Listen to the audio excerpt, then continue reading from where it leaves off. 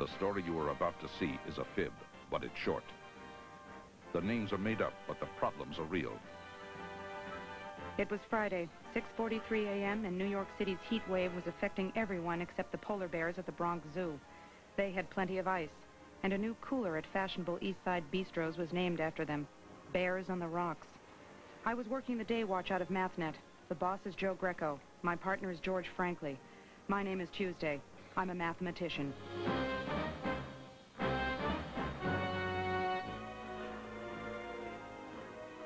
It had been a long week, and I was tired of doing recaps, but hopefully this would be the last one. We had been working on a case involving the Meglopolitan Insurance Company, a company that was losing a lot of money on cars it was insuring. And surprisingly, the cars were not in accidents. They were stolen. And one man sold all the policies on those cars. His name was Casper Flush. Mr. Flush, can you explain how it happened that zero of the cars you've insured recently have been recovered by the police? No. Can you explain how most of your recent policy sales have been on very expensive cars? No. Can you explain why your office is showing such a huge increase in claims? No. I'm not doing very well, am I? No. We'll be in touch, Mr. Flush. As the noose seemed to be tightening around Mr. Flush's actuarials, bright-eyed Stanley noticed something about the many checks Meglopolitan had paid out to the insurees. Those cars were all expensive. The signatures looked similar. I'd estimate they paid about... George guessed the company had paid out nearly $1 million in claims. Look at the T's. What if... Wait a minute. Well, they're all crossed, sort of... Downhill. See, every time there's a T in a name, it's crossed the same way. We decided it was time to play What Do We Know? What do we know?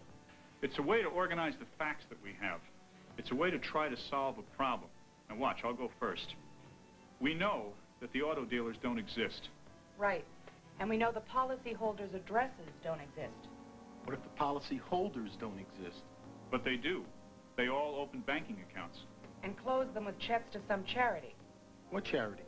The Save the Musca Domestica Fund. Then maybe the charity doesn't exist. Why do you say that, Stanley? I've never heard of a charity to save the common housefly. We had asked Captain Greco to analyze the handwriting. He found that the checks were endorsed by the same person, Johnny Dollar. The same hand. I'd stake my rep on it. I reached Johnny on his car phone as he was speeding along the Palisades Parkway. I put him on the squawk box. We'd like you to meet us at Meglopolitan. There's been a breakthrough in the case. Really? What kind of breakthrough? We've recovered one of the stolen cars. That's impossible. I mean, that's impossibly wonderful news. Which stolen car?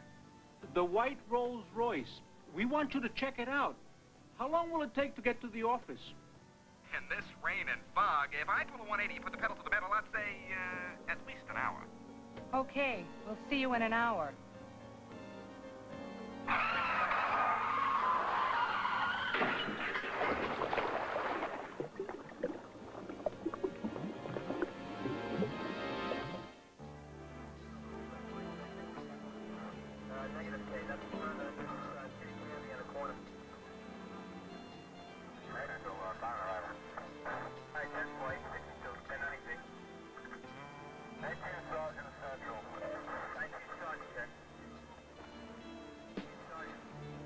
Sure it's this car? There's no sign of the... Have they found his body yet? It's all my fault. No, it's not, Pat. There was zero visibility.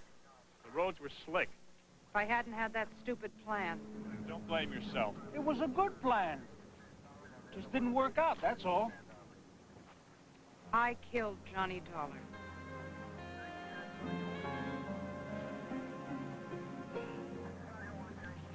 I hate automobile accidents. They're almost always avoidable. That's right, Captain.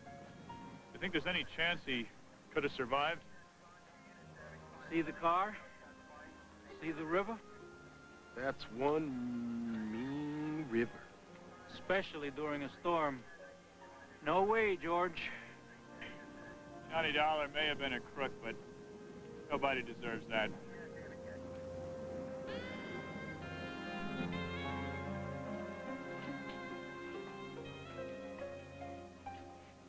Morning, troops. Oh, hi, Mr. Franklin. Is Miss Tuesday okay? She's fine, Stanley.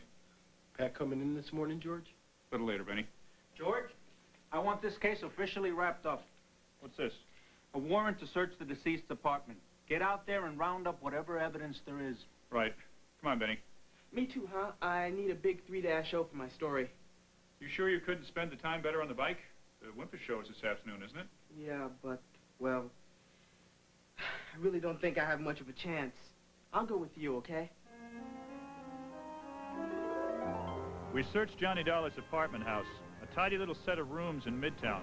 To say we were surprised at what we found in Johnny Dollar's pad would be an understatement. We expected some bank books, canceled checks, insurance policies, license plates, something.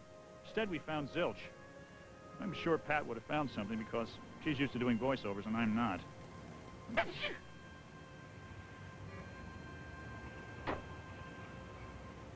If it hadn't have been for Sheba's residue, we wouldn't have known it was Johnny's apartment.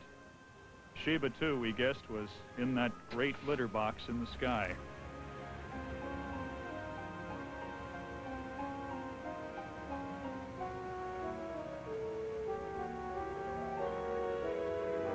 We drove to Meglopolitan to give Catherine T. Wilcall our final report. And we think that's probably how it worked. So Johnny Dollar made up phony bills of sale from automobile dealers that never existed. That's right, Mrs. Wilcall. Then he bought insurance from your company. By phone. And I took the information. He disguised his voice and used different names, and he sent me the papers and the checks for the premiums. Right. Then he took the information to the DMV. The Department of Motor Vehicles. They issued the license plates and the registration. Then Johnny reported the car stolen to the police. They issued a report. Mr. Dollar sent the reports to you. And we paid the money. For cars that never existed. Ingenious. He cost this company a bundle.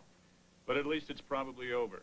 Yes, we have flagged other policies sold recently, just to make sure there are actual cars involved. But even so, it's not quite over. What do you mean? Just a couple of weeks ago. 13 days to be exact.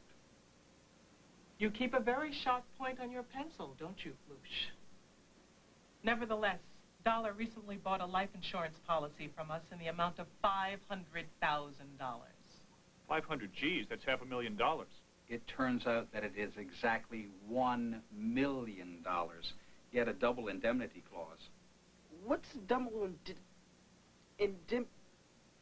what Mr. Floosh said? Double indemnity means our company must pay double the amount of insurance if death was caused by an accident. It was an accident. No doubt. I should know. I'm the one who caused it. Pat, what are you doing here? I just feel I belong here, George, okay? Sure, of course. Who was the beneficiary of the policy, Mrs. Wilcall? The what? That means who gets the bread. Johnny Dollar's mother, Stella. Stella Dollar? Yes, and I'm about to deliver the check myself. If it's all the same to you, Mrs. Wilcall, I'll take that check to Johnny Dollar's mother. It's not an easy job, but it's the least I could do. Pat, you don't have to do that. It's above and beyond the call of duty. Please, I'd like to do it. Very well. Her address is on the envelope. I'll go with you. I'll drive. All right. You'll go to the Whippers Bike Show. I'll drop you off.